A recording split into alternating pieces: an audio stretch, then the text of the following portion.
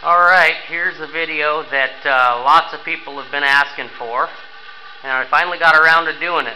What you're looking at right now is a flare from Doug Fir Chips. I've been running it for about an hour or so on Doug Fir Chips, and I'll go kill the lights so you can get a nice view of the flare.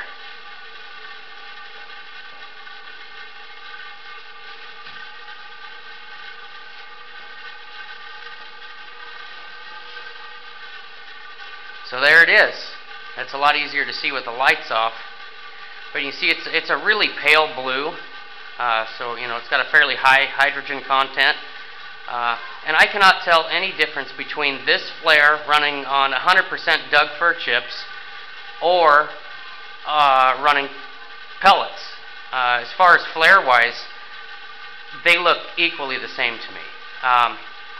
You know, one difference I have noticed in running the Doug Fir is it's not near as dense as the pellets, so I go through quite a bit more of the chips, but that's to be expected just because of the density difference. So what I'll do is I'll go turn the lights back on, and come over here and try to get it. Oh, disappears in the light, you just about can't see it.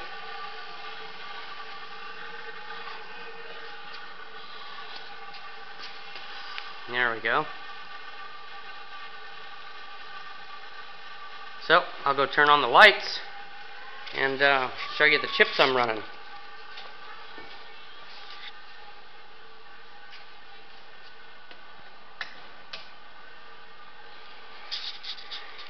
So, here are the Doug Fir Chips. Down on the top of the gasifier here. Reach in. Ooh, kind of warm, kind of warm. And this stuff, it's still not dry. I mean, it's still got quite a bit of moisture content in it. I kind of rushed the video a little bit just because I wanted to get it out there. A lot of people have been asking me about it. But that's it.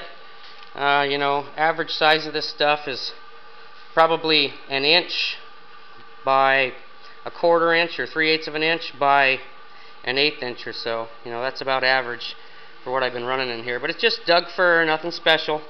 Again, same old gasifier. So I'm impressed with the results, but it's not like I didn't expect to see this. You know, if it ran good on pellets, chances are it's going to run good on Doug Fir Chips as well. So I'll set the camera down. I'll go kill the lights one more time, just so you can get one more view of the flare.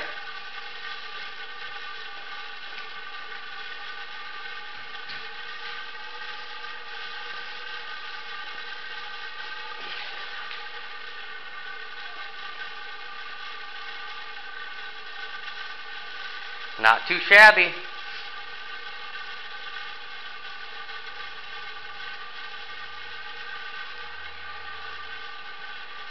I'll pick up the camera here and we'll go over to the other side.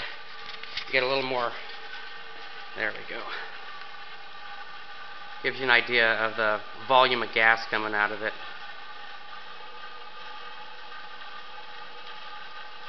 Please rate and comment.